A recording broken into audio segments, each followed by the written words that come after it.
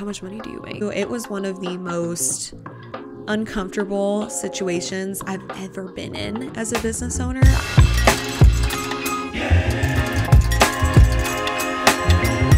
Welcome back to my YouTube channel. My name is Sophie. If you are new here, I'm a graphic designer, self-employed, and today I'm going to be sharing with you my 2023 income report. This is the second year in a row that I have done this, but this time I'm giving an annual income report with my first year as a full-time small business owner. So the year before when I was doing this was in 2022, of course, and I was sharing numbers and information and stats about being a business owner while also having a full-time job alongside my business. This time though, this entire year has just been devoted to my small business, and I have to tell you, it did not disappoint. It completely changed the game for me, being able to put full-time, legitimate 5 days a week.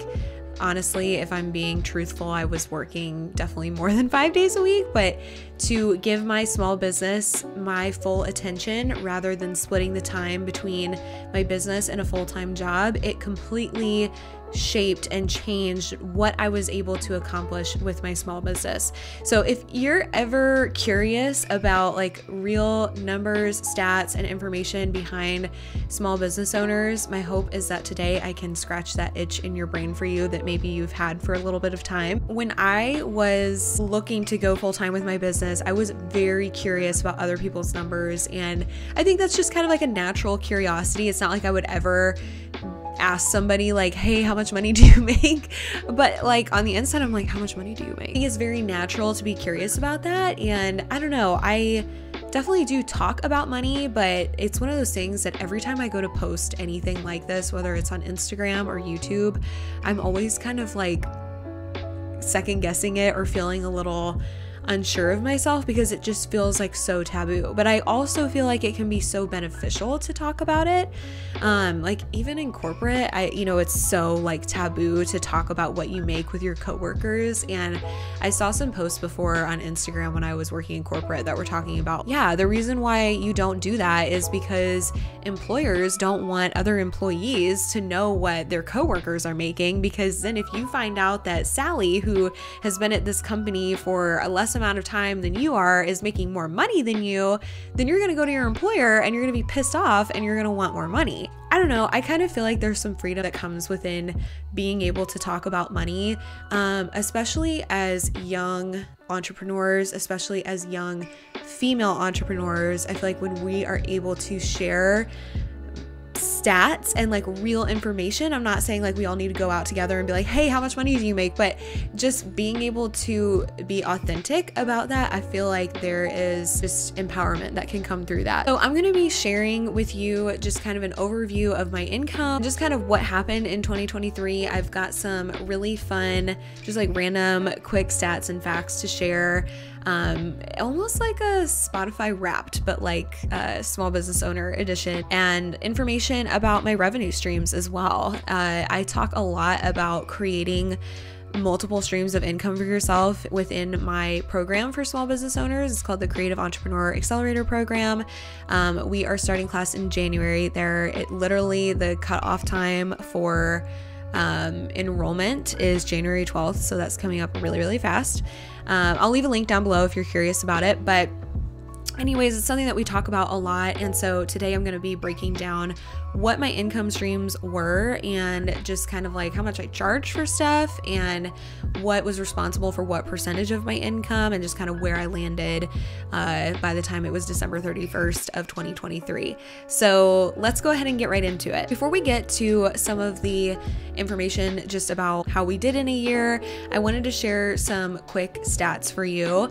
HoneyBook is a platform that I use to keep track of all of my invoicing and contracts. It is a platform that has completely changed my life. This is not sponsored in any way. I do have a discount like referral code that I will link below. I don't have that because I'm sponsored by them. I only have that just because any person that has a HoneyBook account has a referral link that they can share. So I just figured I might as well go ahead and share that with you guys. Before I started using HoneyBook, I was literally taking payments on like Venmo. and it was very unprofessional. It was not cute, and it was not reflective of the level that my business was at. Like, I used to do the whole, oh, Venmo me, DM me to order when I first started my business and I was in college. But now I'm 26 years old. I've been in business for 5 years, and like, it's just time to graduate from that. It's time to do something more professional and something that isn't just so like casual. So I looked to HoneyBook. I switched to that this year at the recommendation of my good friend Katie, and it's changed the game. I love everything about HoneyBook. There's tons of features that you can use for automation. One of the most annoying things I had to do every single month with my bookkeeping was like remaking these invoices every single month and updating these invoices and like trying to track down money that I hadn't gotten from clients yet. So annoying. With HoneyBook, there is a magical feature called auto pay where you can require, like if you have monthly clients, for example, like I do, I require that they enroll into auto pay so that every month on like the 15th of the month, for example, when their payment is due, it automatically withdraws. It does ensure that if you have somebody that's like on a monthly relationship with you, or you have a project where there's installments that are going to be paid, you can ensure that you are getting those without having to like chase them down, and it sends out these automated reminders and you don't even have to touch it. And it's like, it's just one of the most beautiful things I have ever implemented into my business. So again, I will leave the referral link below to get a discount on HoneyBook. Such a great CRM tool, bookkeeping tool, all of it. So some of these stats I actually got from HoneyBook. I didn't switch to that until around like June or July. So I don't have stats from like the whole year on a couple of these things, but I do on other things. So in the time that I had HoneyBook, for like this last 6 months that I've had it, I brought in 37 new leads in the second half of the year alone. Honestly, I would imagine in total, it's probably been around like 60 or so, which would average around like at least one per week, like more than one new lead a week. So that has been like a really steady, consistent flow of new leads, new inquiries that I did not always have in my business. I, especially in the early days, did not always have that. My ring light just went off. Does somebody know how to keep this thing on? I do not know how to keep this on. Every video this happens to me. So 2023 was the first year that I really experienced a wow moment of, oh my goodness, my hard work is paying off. Of course, I have seen my hard work pay off ever since I first started, but in a really unique way. I saw my hard work pay off not just in a monetary way, but in my reputation and in getting new leads to my business through like word of mouth. I talk about different ways to attract clients to your business. I dive deep into this in my Creative Entrepreneur Accelerator program. I also have a freebie that I will link below that's all about 5 ways to attract clients to your business. It's a free blueprint with 5 strategies plus a bonus one. All strategies that I have used to bring in clients to my business at one point or another. You will use different strategies in different seasons of your business. Now, a lot of what I'm doing is literally word of mouth. I used to be like a cold pitching queen, and then when I recently met with my other business mentor, Sarah, she actually encouraged me to not cold pitch anymore. I guess my ring light is just not gonna come back on. Maybe she needs to like cool down. I don't know. I'll try again and turn her back on in a minute. But she actually encouraged me to not continue cold pitching right now at the stage and the level that I'm at in my business. So I was like, okay, I'd never thought about that before. But what I've seen with this steady, consistent flow of leads is that I have not had to go out and do nearly as much business development as what I felt like I had to do in the past. So what I saw in 2023 was that a lot of the leads that were coming my way, and I did still cold pitch people in 2023 for sure, but a lot of the leads that were coming my way were people that were already familiar with my work, and better yet, a lot of them were people that knew of somebody that worked with me or had seen my work with one of their acquaintances or connections. Like they had seen my work somewhere, they were familiar with me, and that was really evident a lot in the past year, and it was humbling every single time. All of that was done not in my own might or my own strength, but through the Lord. Like any good thing that's ever come to my business is not from my own might or my own strength. It's from God, and it's from God giving me the ability to execute and to do things well, which is why I feel such a strong responsibility to be a good steward of every opportunity that comes to me. I'm not perfect, but I try my best at everything that I do for the glory of God. And he just really showed up and blessed me in some crazy, immense ways in 2023. Like, I had a moment where I just burst into tears last month, like crying and laughing, because I was just like, what is going on? Like, it was happy tears. I just was like, I just, sometimes the Lord does things and I'm just left speechless. And so I just am in awe of what he's done. And I say that to tell you that if you have a small business that you're working on, which I'd imagine if you're here right now watching this, you're probably watching this and you have a dream in your heart. And I just want you to know that you can trust God with that, and he cares about that too. So of course, like, if you're a praying person, continue to pray about the things that you pray about. But if you haven't invited God into this space of your life, I would encourage you to do that, because my business did not change like for the better until I started inviting the Lord into this space really intentionally. Like, once I really invited the Lord into my business, things shifted like overnight. And if you're not new around here, you've heard me tell this story before. I won't get into this story today, but it was really crazy. So anyways, all that to say, I just really felt humbled and overjoyed this last year. Anytime anybody had complimented my work and told me that they had seen it before, and just like new leads that would come through that I didn't myself seek out, that they had heard about me, or just sweet current clients that give others raving reviews about me, that, you know, when you treat your clients well, like, they're going to vouch for you out in public. And that has been one of the best ways that I've attracted clients to my business in 2023. So I am beyond thankful for that. And you don't have to be in business for 5 years to start getting word of mouth advertising for your business.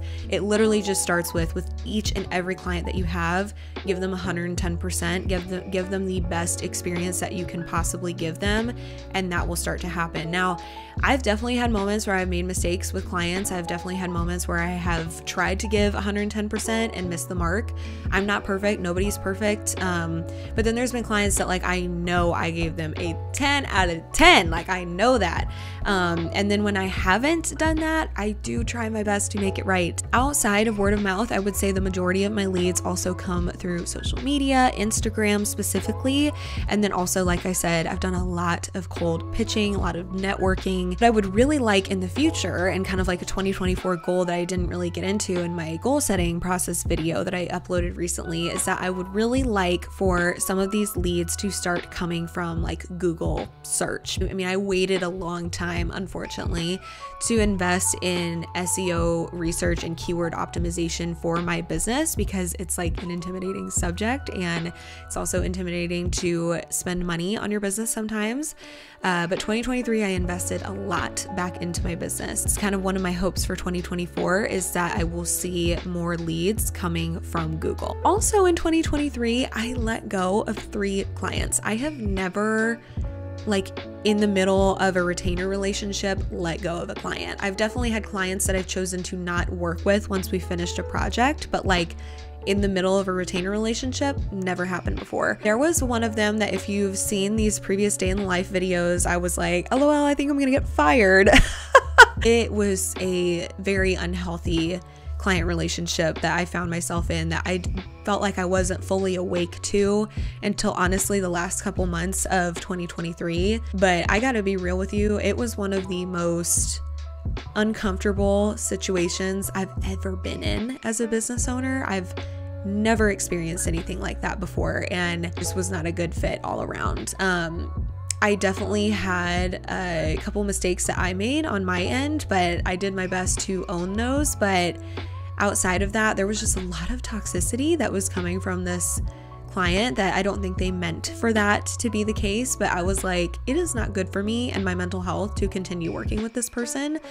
And so it had to come to an end. No amount of money is worth sacrificing your mental health, and I learned that the hard way in 2023. And then the other 2 clients, I honestly love them dearly, but I just was like, I don't have the bandwidth anymore to continue working with these clients. And there were some budget issues as well, and also just lack of time on my end.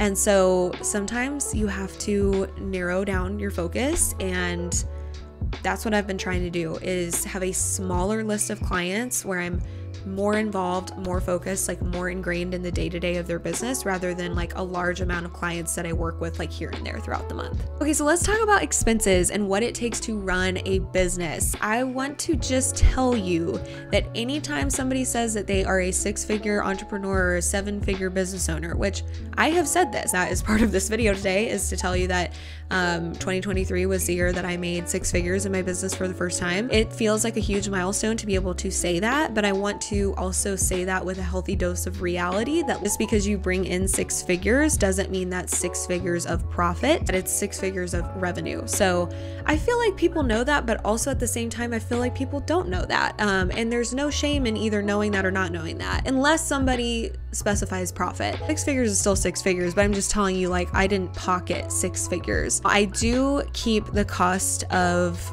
doing business low.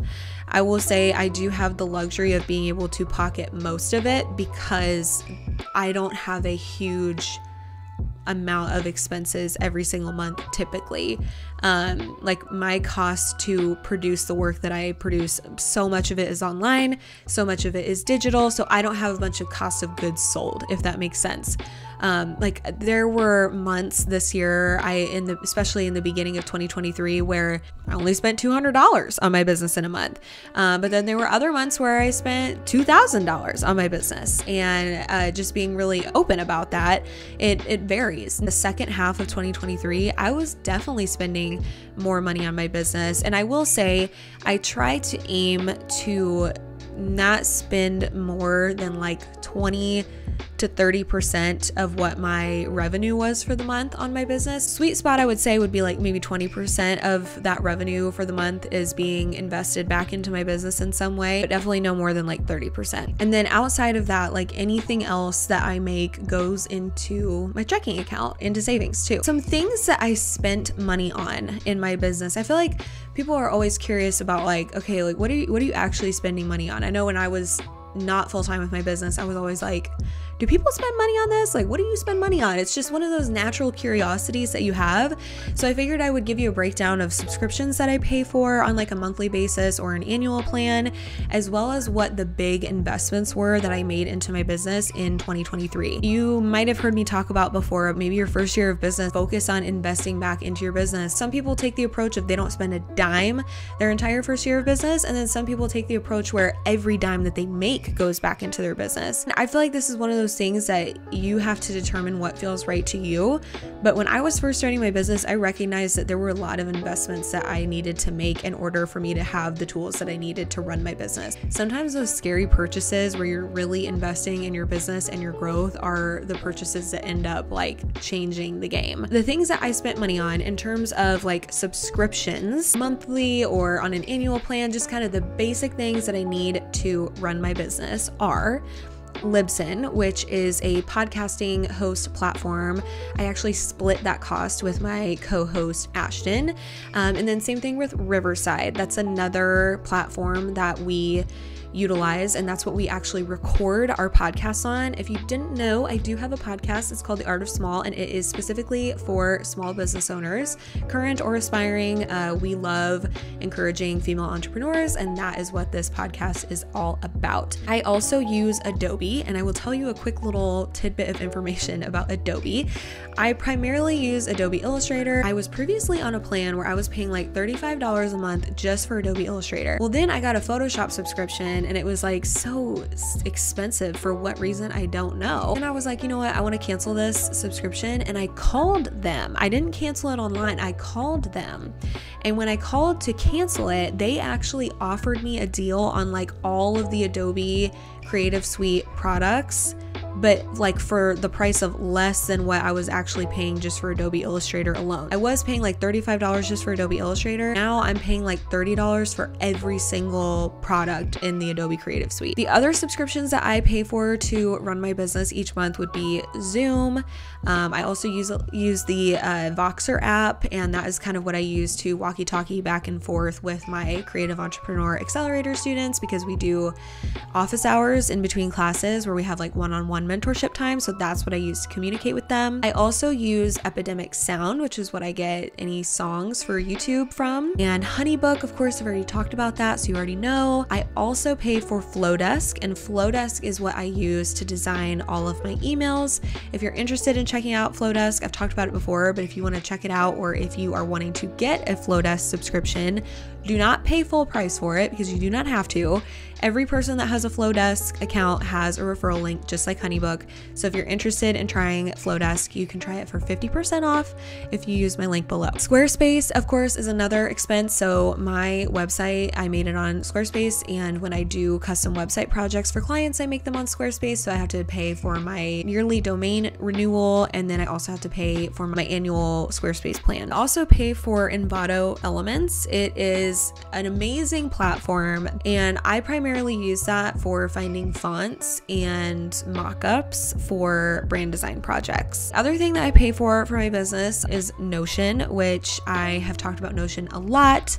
I have a Notion tour that you can check out if you're curious about how I use it for my business, but it's basically one big platform that I utilize to organize my business. And then the big expenses and investments that I made this year in my business were a podcast producer. Again, this is a cost that I split with Ashton, my co-host. Assistant, I hired somebody in September. Hiring her was truly such a game changer for my business. I'm so thankful that I did that. That's a pretty significant expense in my business now that I have somebody that is working with me.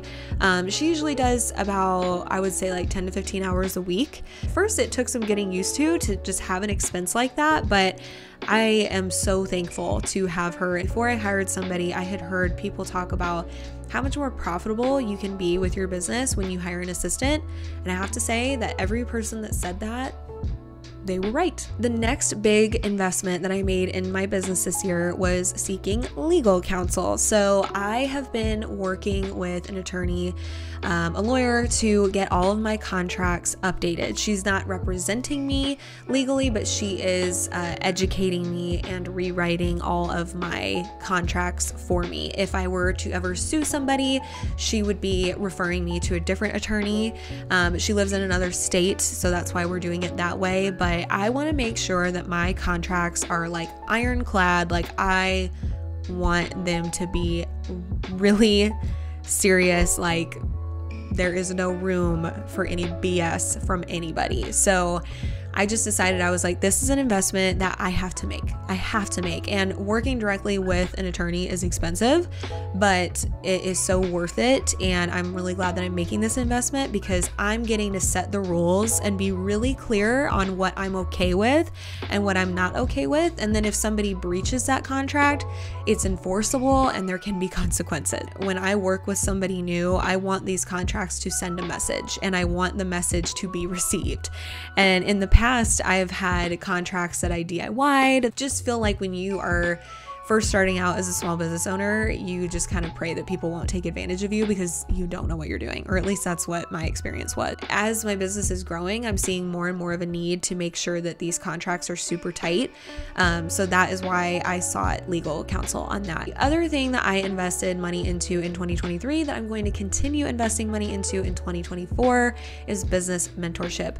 You might have heard me mention Sarah a couple times on YouTube or in my email list, but she is a business mentor. I had a strategy call with her for 90 minutes and it was really, really valuable. And she helped me a lot with my content strategy moving forward too, which I'm really excited about. And the next thing that I spent a lot of time and money investing into my business on was SEO optimization and SEO keyword research. So again, that is something that I really, really want to become another way to attract clients to my business. I want it to be a big focus in 2024. I want that to be a big lead source, a prominent lead source. I don't want all of my leads to be coming from Instagram because I don't want to feel reliant on social media for my business. Now to get to maybe some of the juicier stuff, maybe the reason why you clicked on this video, my 2023 income. I'm not going to say the exact number, but I did make over 6 figures this year. Really excited about that. Really thankful for that.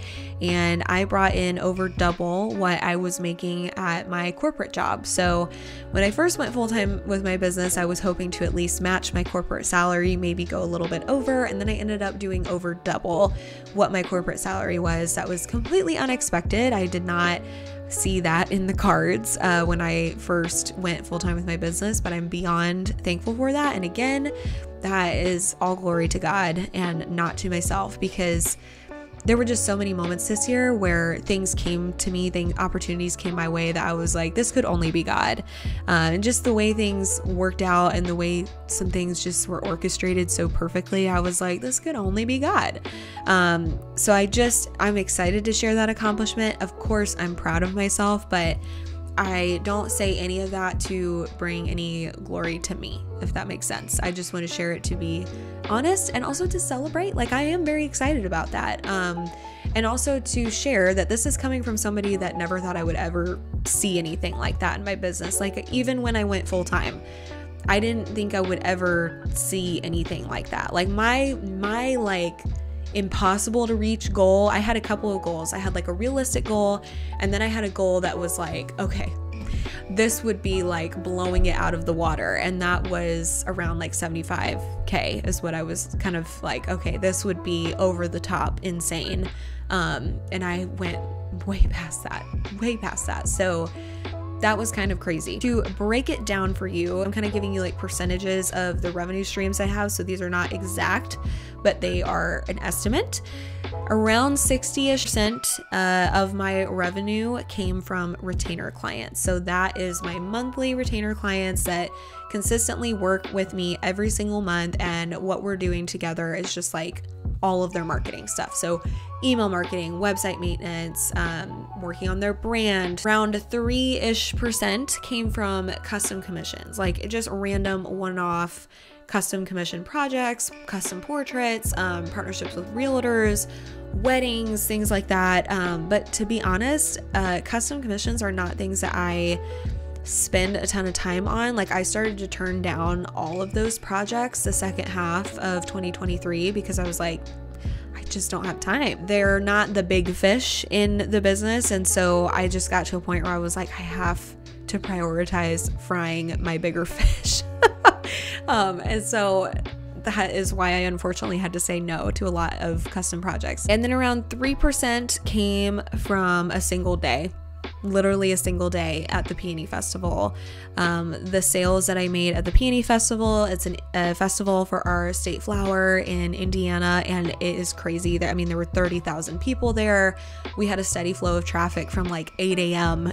way before it even starts. We had a steady flow of traffic from like 8 to 9 a.m. until 4 o'clock in the afternoon. So it is a lot. There is a lot of commerce happening in a single day. About 10% of my revenue also came from brand design clients, and then another 10% came from custom website design clients, and then another 10% came from sales for my CEA course. And then the platforms that I use the most to create this year would be Procreate, Adobe Illustrator, Flowdesk for all my emails, and Canva.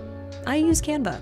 I use it for a lot of things. I know a lot of graphic designers are against Canva, but like sometimes you need to use Canva so you can create templates for clients. Sometimes I just want to do like a quick like graphic for an Instagram story or what have you. So I'm a Canva fan. So key takeaways as we wrap up. When I first started doing retainer client work, all my clients were paying me like in the hundreds. And some of my biggest clients were paying me like $700, and that felt huge.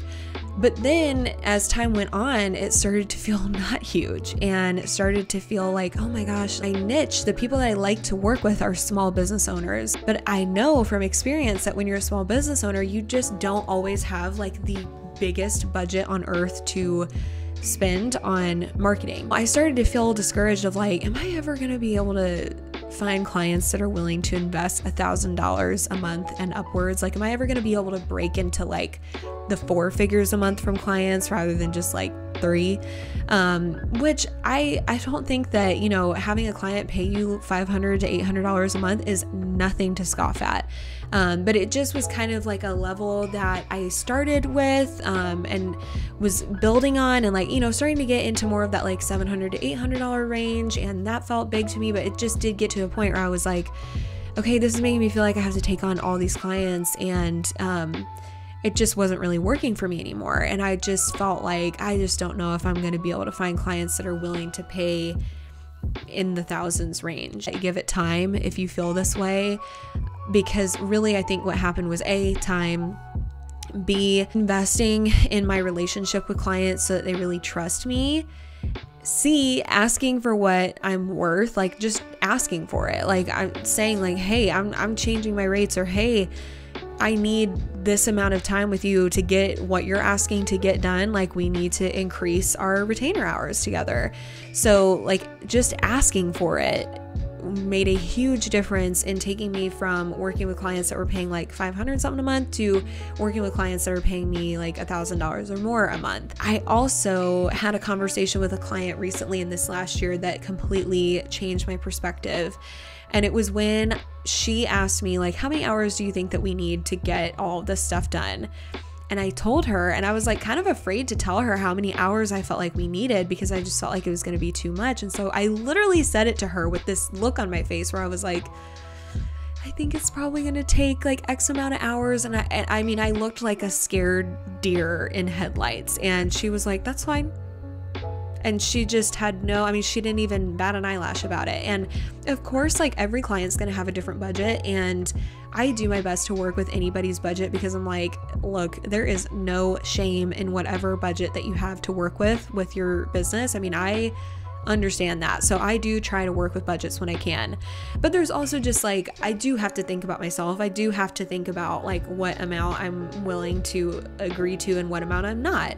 But it was just like mind blowing to me that like I said what I think we would need and what the cost would be. And she was like, yeah, okay, let's do it. And didn't fight me on it, and didn't try to negotiate or anything. She just accepted it. And what she said to me was that she saw the value in what she was investing in. And she said, I want to invest in working with you, and I want to invest in this marketing for my business. And I don't know, it's something so simple, but it's such a shift in perspective that when she said that, I was like, you're right. Like that makes sense. And I appreciate that, and I received that, because it is an investment, and working with me is an investment. Your clients that are working with you are investing.